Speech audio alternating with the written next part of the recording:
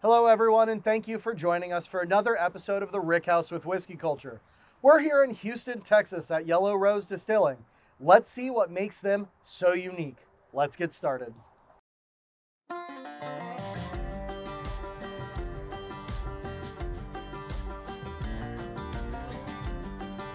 Whiskey is defined as a spirit made from malted grain, but we know it's so much more than that.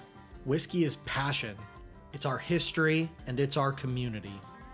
Join us as we explore what it means to be a part of the whiskey culture. Yellow Rose Distillery has history. It was named after Texas folklore. A woman named the Yellow Rose of Texas helped Sam Houston win Texas's battle for independence. And it's with that same spirit of rebellion and independence that Yellow Rose crafts their whiskey. As Houston's first legal distillery, they've been churning out Texas whiskey for over a decade. It's a distillery full of local love and local pride, and is a staple in Houston. So we are here in the Yellow Rose Rickhouse. It is wall to wall packed with barrels. It is incredible. And Houston, you are overseeing all of this, is that right? Yeah, I seem to spend a lot of days here, and you know, sometimes it comes down to bringing in the new barrels that we just filled from our distillery, which is a couple miles away, to popping open barrels, giving a taste, sampling them out, and really deciding what's going to go into the next blend. All that is done right here. Awesome. So, I mean, what is a typical day for you? Because, I mean, this is all a bit overwhelming. I mean, when we walked in, we were just absolutely blown away. I mean, this is just a massive amount of barrels. Yeah, I mean, I would say that no day is typical. I'll come in and it really depends on what we need. Sometimes we need to build that batch. Sometimes we do have those freshly filled barrels. Sometimes we just need to make sure that our barrels are aging the right way. And so my day could consist of physically getting in there with gloves and getting dirty to just filling little tiny sample bottles and all that. But you guys are coming here at a really kind of nice temperate time. It's kind of cool outside, the humidity is down low. You guys should come back in the summertime because you can smell this place outside the doors right before you walk in. You got to get used to this high proof environment, really. I mean, it was pretty funny. We walked in and we could immediately smell it, and we were like, hey, if we use the equipment here, the camera equipment, or is it just are we all gonna blow up? Oh yeah, we definitely need to get ventilation out there, but yeah, we do get a lot of saturation in here. It's part of our humidity and our heat.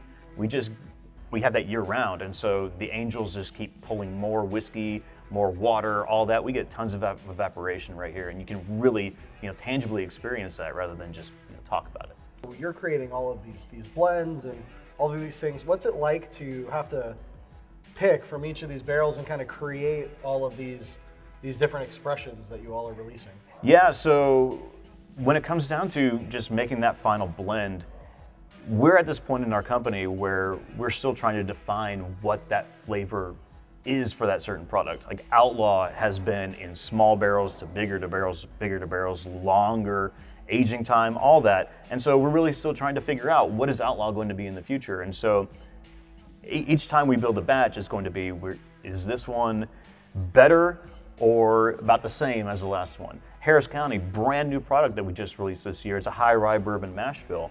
And I'm kind of in a hole because I made some really, really good batches going forward. And so it's been very well received, and I have to keep that legacy going. And so as our product continues to age longer and longer, just building those batches is going to take a different process. So I usually like to identify barrels kind of musically. Think about it like a chord, bass notes, mid notes, treble notes, and seeing how they all kind of come together. Because if it's slanted too far one way or the other, it's not going to really have that harmony. I really love that you're comparing the aging and blending process of whiskey to music, because whiskey is, you'll have some people say whiskey's an art. You'll have some other people say whiskey's a science. And it is to both of them. Sure. It is an art and a science, and there's science and art and science. And it's the same thing with music, the harmonics that we're talking about. There's the same thing. There's the art of the harmonic and the art of sound, and then there's the science behind it as well, what we feel, what we hear, how we interpret things. And so I think that's a really good analogy between trying to create a symphony of whiskey in a blend and combining that art and that science to really make something that's unique and well received. Yeah, any amateur guitar player like myself will know what it sounds like when that string is just slightly off tune. Yeah. And so our barrels, as they just kind of cycle in and out of the year, they'll hit their peaks, they'll hit their lows throughout time, and you just really kind of figure out how each individual barrel, like a note, like a string, is getting tuned the right way. And you just have to catch it at the right moment, not let it go too far. It's clear that Houston has a deep love and appreciation for the whiskey that he's crafting. The time and care he takes in making sure that Yellow Rose's whiskey meets his rigid expectations is a sign of good things to come. He took us back to the barrel room so that we could see where the whiskey is aging and taste different barrels at different stages in their maturation journey. So what do we have here? So this, and I'm surrounded by a barrel of our 3-year-old high rye bourbon mash bill, Harris County straight bourbon whiskey. We just released it last year, and it's been flying out of our warehouses. We can hardly keep up with the demand of it. I'm very proud of how this has turned out. It's a recipe that originated with some experimentations that I was able to do about 4 years ago, and we shipped out samples to a lot of our fans, and they said, we like this one, and also this one. And this one actually got the second choice, but it fits in with our portfolio and fits in with kind of what we do here at Yellow Rose. All Texas grown grains, all heat and humidity in Houston influence. It's really, indicative of what we can do here. Awesome. And so you were saying that this actually is entered at a lower proof. Obviously that allows the flavors to mature in a different way inside the barrel, but you were saying that because of where you're located in Texas, it doesn't really shift much. Right, and so we put in at a pretty low proof, and what that does is it allows us to have access to the more water-soluble flavors that are trapped inside the barrel. We extract those, and those are those ones that we just perceive as being more kind of sweet, like coconut, like vanilla. There's also a lot of ethanol-soluble flavors too, and those are usually more towards the tannic, spicy, bitter end. And I wanted to find the balance of that because I was already going to get a lot of spice from the rye content, the high rye content. And so I think we really found that good middle ground. But yeah, you're right. Here in Houston, it's hot, it's humid basically all year long. And so we lose water and alcohol at more or less the same rate for all of our whiskeys that we age here. So we put in at 104, 114 for the Outlaw, for example, and it really doesn't shift too much from that. It might be within like 1 or 2 in proof points in either direction, but it mostly stays pretty flat. And that's pretty unique for Texas, especially because the state is so large. You guys are almost at an equilibrium point for that, aren't you? Yeah, I mean, Texas is huge. There's a lot of dry climates. There's a lot, it's warm everywhere, right? But it's still, that humidity factor is pretty different. The weather factor is different. We don't get a lot of snow here like they do up in the Panhandle. We get the hurricanes, we get the tropical weather. And so the barrels really do just mature differently. And I don't think it can be imitated anywhere else in the world outside of maybe like India or the Caribbean. Well, let's give it a shot. Yellow Rose's barrel warehouse is exceptional. It's great that such a significantly sized operation is still taking the time to experiment and try new things. But at the end of the day, the whiskey inside the barrel is what will eventually make its way into the hands of whiskey enthusiasts around the world. So, we figured we'd better give it a shot. They were kind enough to crack open some barrels for us to taste through. Let's check it out. Cheers. Buenos niños. Oh man, I mean, it's just such a beautiful nose on that. It's got such a deep caramel and this toasty, earthy note to it. Yeah. I mean, I can't believe how developed the nose is at 3 years, and that's something it's really unique to Texas. Is the amount of character and aroma that you get after such a short time is just incredible. I mean, flavors are developed. There's this really good toast note to a lot of this stuff. I mean, it's phenomenal, and what you've got here is just an absolute. I mean, it's just a huge amount of nose for such a young aged whiskey. Oh, for sure. And this is coming out not at an extremely high proof, but you are getting a lot of that characteristic coming out aromatically. And I think a lot of our development is not so much from the myth that it ages faster in Texas. It ages differently. So we lose a lot to evaporation. Over the course of this barrel, we'll probably lose 30% of the entire whiskey in 3 years. That's a lot. And so that gives us a lot of room for the oxidation reactions to happen. So we have a lot of flavor development, flavor creation in that way. Mellows it out a little bit too. 3 years, yeah. Proof is in the taste. I wish you could get a scented candle of this. Soap. That is just, I mean, the character on that. If I were to have blind tasted that, there's no way I would have guessed 3 years. That, I mean, the amount of maturation that you have in this whiskey in such a short time is unbelievable. I mean, this is an absolute flavor bomb, and it's got a really nice balance of those sweet and deep caramel characteristics. There's a good amount of oak on it, but it's not too much, and it's that nice like vanilla spiced oak profile. I mean, this has just got it's sweet, it's earthy, it's oaky. I mean, there's a great, like you were saying earlier, a symphony of flavors that are coming through in this, and I mean, it's just excellent. Right. Every step of this process was done very thoughtfully and mindfully. We wanted the right mash bill, we wanted the right Texas grains, we wanted the right barrel proof, the right barrel, the right char. We wanted all of that to really make and harmonize with that best final release that we could do. I mean, good job. Oh, thanks. Not only do they have some great whiskey, but they've created a beautiful space for people to enjoy it in. Yellow Rose seems to be a bit of a community hub, with a nice and inviting atmosphere where people can kick back, relax, and have a good drink. So we got to go out to the warehouse. We got to try a whole bunch of barrels. I mean, the stuff that you all are putting out is excellent, but what is it like being here at Yellow Rose day to day, and what does it entail running an operation of this size? I mean, it's a very interesting and sort of complicated challenge. You know, I think it always seems simple when we're just making bottles or we're just looking at inventory, but a lot of this stuff is, you know, getting up the crystal ball and thinking like, okay, in 5 years, what are we going to need? What do we need to be developing now? What's going to be, you know, relevant or like new in the future that we need to get in on? So, I mean, we do something like 30 different R&D research barrels pretty much simultaneously all the time. And I would say, you know, from that, we've selected like 1 or 2 projects we think are really good. So we have very high standards for ourselves, and there's a lot of time on the computer, time on the spreadsheet, and then also there's a lot of time going out to market and getting feedback basically on what we put out there and what people think about it, and bringing that information back to the teams. Like, okay, how do we do stuff better? How do we improve the product and keep that sort of cycle moving forward?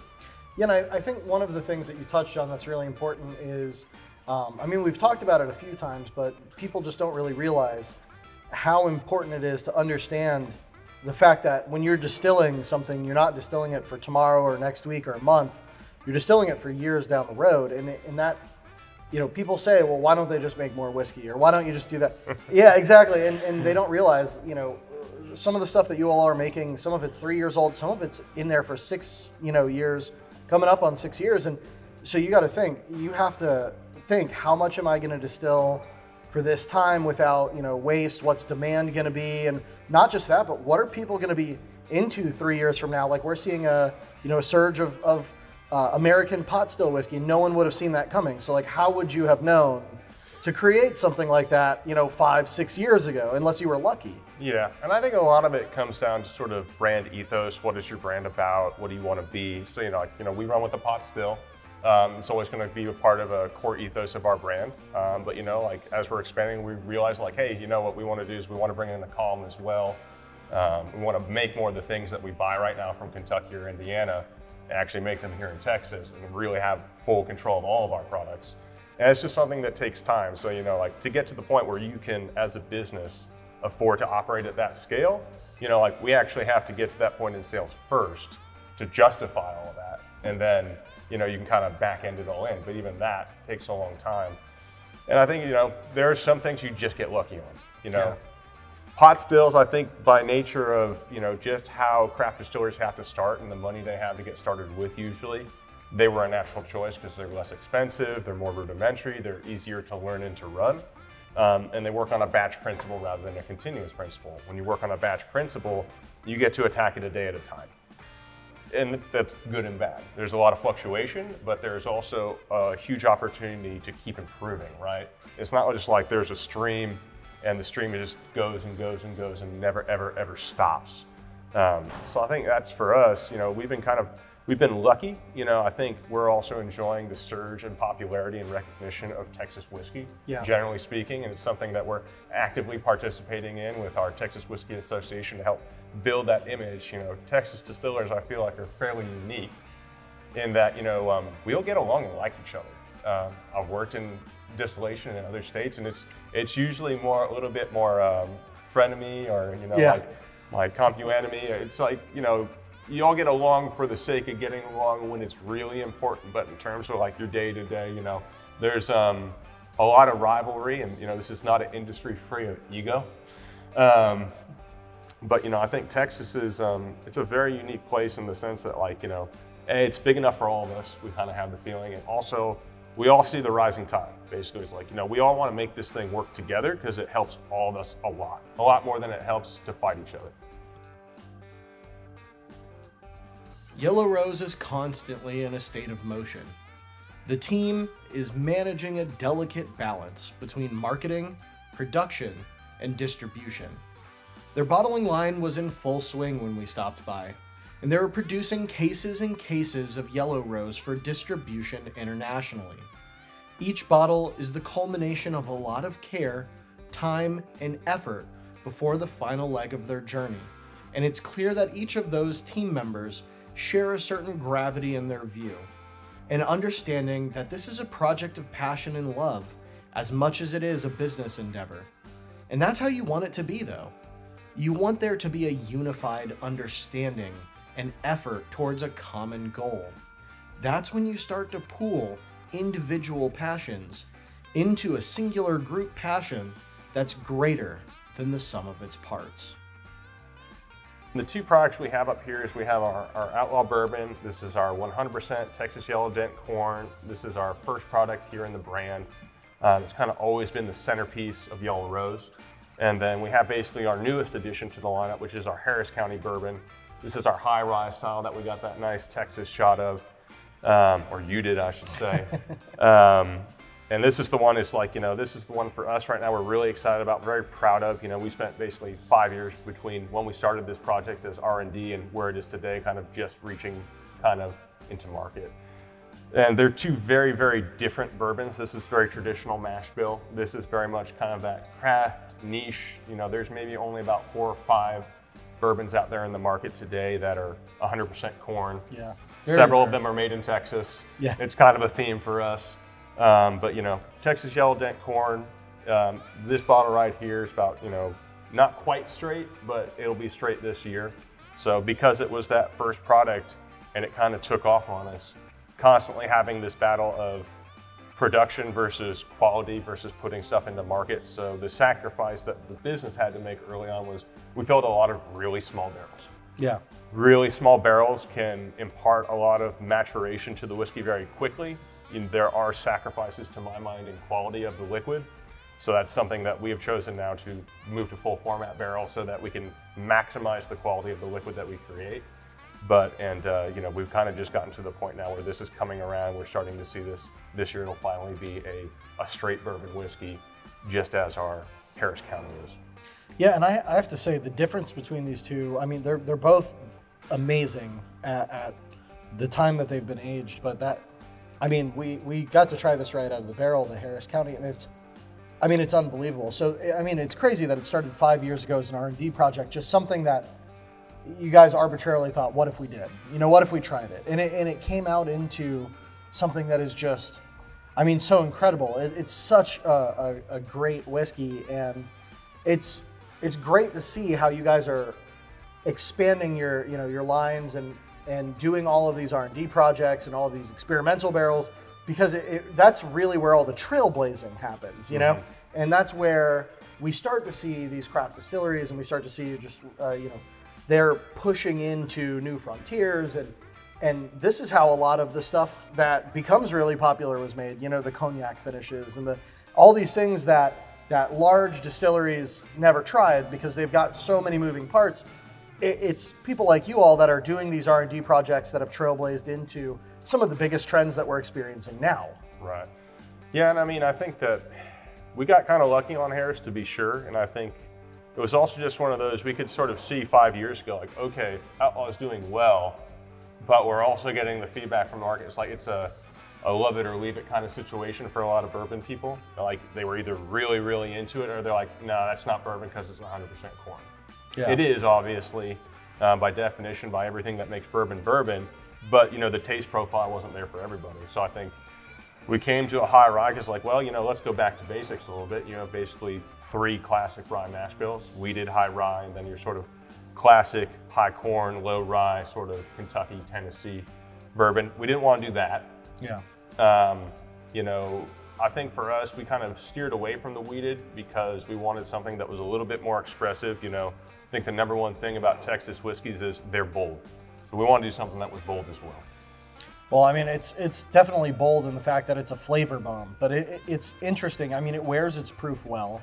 It's got a ton of flavor to it. The nose is excellent. And, creating something that's bold but not overpowering is how I'd explain it to somebody. I mean, you kind of got to try it to understand it, because it's got a lot of flavor. It's got a good backbone to it. It is bold, but it's not unapproachable. It's extremely approachable. It's not too hot. But it's got a good, kick to it. But it is a really nice blend of things to create a unique experience. Yeah, and I think that's why it's one of those, like, you put it out there and you always hope for the best. Yeah. And then when the reception comes back better than you anticipated, you're like, well, we knocked that one out of the park, boys, good work. We can't expect that every time, and I think that's why, why do we have 30 R&D projects? Well, because I expect a lot of them to be just kind of so-so, and so-so doesn't do you any favors in the market. Yeah. In the tasting room, they're great, and that's kind of where a lot of them will end up living at some point when we think they're done and ready. It's like, cool. For all those people who really love us, who take the time and effort to come out and see us here and really have a one-on-one experience, like, hey, we have something special you can only get here. But in terms of those new projects we'll take out to the broader market, it's tough pickings, and we don't want to put too many things out there. We try to have a pretty straightforward and understandable portfolio. There's certain distilleries I won't mention who have 20 plus SKUs, and my goodness, to try to think about, like, how do you fully understand the ethos of this brand and everything that they do? It's tricky, and we try, like, well, let's just be focused. We're whiskey people. We're just going to do whiskeys. We'll kind of do a classic profile. We'll have a premium American, our blended. We have a blended because what's the most popular whiskey in Texas by sales? It's Crown Royale. So you don't fight that trend, in Texas where we are. It's like you ride the wave, right? Yeah. So we make a product to compete with Crown, and this is your whiskey you put with your Coke. Yeah. And then, we have a rye and 2 bourbons that we're extremely proud of, and, we've been very lucky in their reception and awards and other things. Thank you all for joining us for another episode of the Rickhouse with Whiskey Culture. And thank you all for having us here. Oh, you're very welcome. Thank you so much. So how can our viewers follow you all? They can follow us on our social media, Instagram, Facebook, or find us on our website, yellowrosedistilling.com. Awesome. And you can follow Whiskey Culture on YouTube and all major social medias so you don't miss another episode of the Rickhouse. I'm Greg, your host. Thank you for joining us, and cheers. Thank you for spending time with us down here at the Rickhouse, brought to you by Whiskey Culture. This show wouldn't be possible without your dedication to the whiskey community and continued support. Don't forget to like the video and subscribe to learn more about the world of whiskey.